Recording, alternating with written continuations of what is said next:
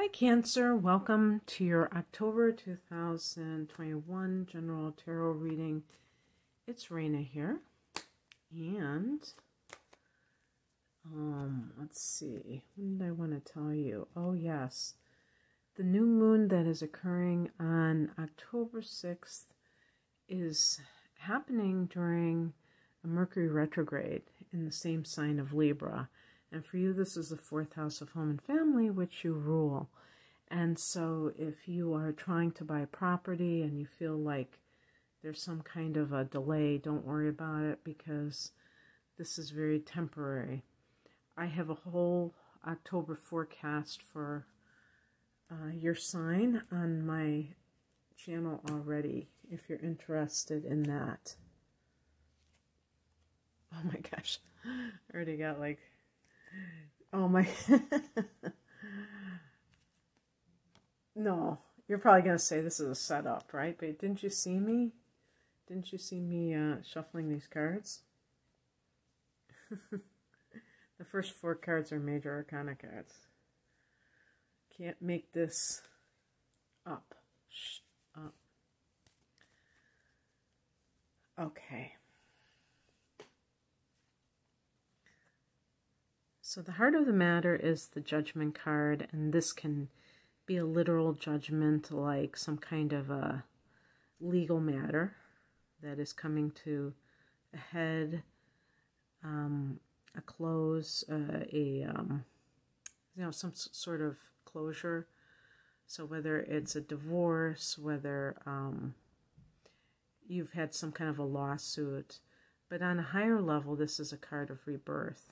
And you can see I still don't really understand. It's probably some biblical reference, even though this is the tarot. The fire of the trumpet and the, I see like some kind of a cross like that. So it almost seems like that. It's baptism by fire, which means that the person goes through a lot to get to that new state. You have to walk through the fire. But you get there, and sometimes it can even be about your own judgment and feeling like, what did I just do, and an example is if you are getting divorced and you just wonder, like, what did I see in that person? Like, why did I do that? And it is always good to look at the reasons that you do things, because you will find that there's some kind of a need that is deeply embedded in there somewhere, and it's helpful to use as a lesson for the future, and so the people that keep making the same mistakes, they're not doing that kind of self-inquiry. They're just kind of living their life on automatic, and so that's another thing. So self-inquiry, so that you can look at, and it's not about judging yourself in a harsh way. It's about assessing what has occurred so that you can learn from it. In the past position, we have the Temperance card. The first thing I thought about is somebody getting sober, and that's, making them sane again, and then being able to see exactly what they have been involved with. So, kind of sobering up, and certainly Cancer's a water sign, so you may like that bubbly or whatever it is. But yeah, the other thing with the Temperance card, it's connected to Sagittarius. It's also connected to the sense of balance between the spiritual and the practical.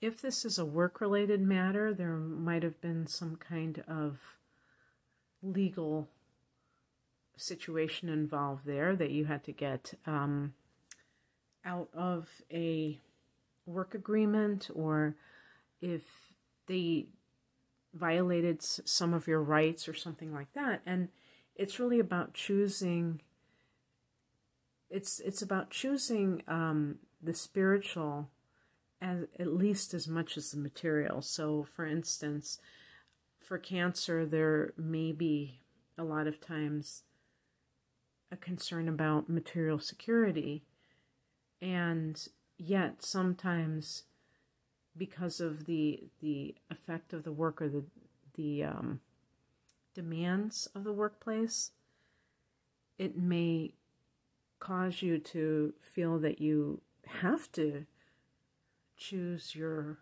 higher self, so to speak, and preserving that for some reason. And you don't want to just allow money to dictate that. And so that might be some kind of a decision that you agree to. And it's like the judgment is on a higher level. It's not just allowing the material to dictate it. The higher level is the Star card, and this is about healing. This is about maybe going through some big challenges and being able to rise above it, maybe getting guidance from a higher source, including people in your life, family members who have crossed over, or other like spirit guides, if you have been getting in touch with those kinds of things. And one of the big phrases that I memorized about this card is faith in unseen forces. And that's really what faith is being able to believe that there's something good that you cannot prove is there. Also, there was a saying that they used to say, that's kind of like the universe has your back. They used to say, jump and the net will appear. And I also see this as following your dreams. This card is connected to Aquarius, and so that might even be a person that has been a shining light in your life. But in terms of what Aquarius represents astrologically, the 11th house is the house of your hopes and wishes. So that might be that you had to go through something. Maybe it was like some work-related issue, so that you could have so that can make room for your dreams. Because if you would just keep working there, you would never have the time or the energy to pursue anything else. What crosses you is the Judgment card. This card is connected to Libra. I also think that the Mercury retrograde could be why it is showing up in the kind of in the challenge position, that any forward movement of anything at this time might take more time because of Mercury needing to come out of its shadow. But also in terms of any kind of judgment, you may not be satisfied, and you may not think that it was fair if it is a legal judgment. And the thing is that even if something doesn't seem like as satisfying or what you had hoped for, you just as a closure, it can give you the freedom to move ahead. And that's why I think I got this card, which is what's coming in, the 10 of Swords. So yeah, this card can be a card of betrayal, but it can also be the end of a bad situation, or, having hit bottom, now you're coming up from a bad situation. The number 10 is a number of the end of a cycle. But in numerology, if you reduce a number that has a 0, so the 10 is a 1, and so that also to me indicates a new cycle beginning at the same time. But this is a card typically we look at as betrayal. And the thing too is, like, even if something goes in your favor, like a judgment, let's say you get divorced from somebody and it happens and you even benefit in some way, you still may have residual emotional pain to integrate, to work on, to kind of resolve within yourself. It doesn't, situation doesn't just end because of you having an official divorce, or if you have quit a job or something like that. There still is the emotional side of things. And the more you can process that in a way that allows you to make peace with the situation, the more that you can truly move on. And speaking of that, oh yeah, this is great that I got this as the last card.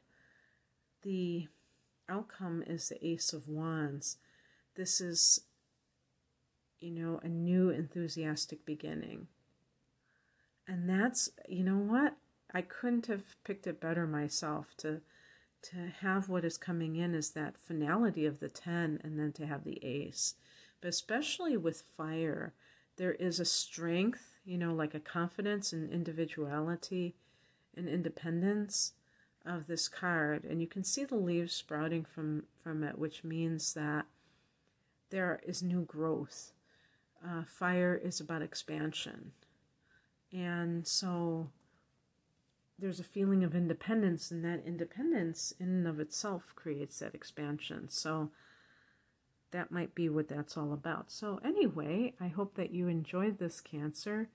If you would like a personal reading, I do a lot of astrology readings. I have some double astrology readings, which are more like a deep dive reading, type of reading, on sale. You can check my website. The link is below. Take care.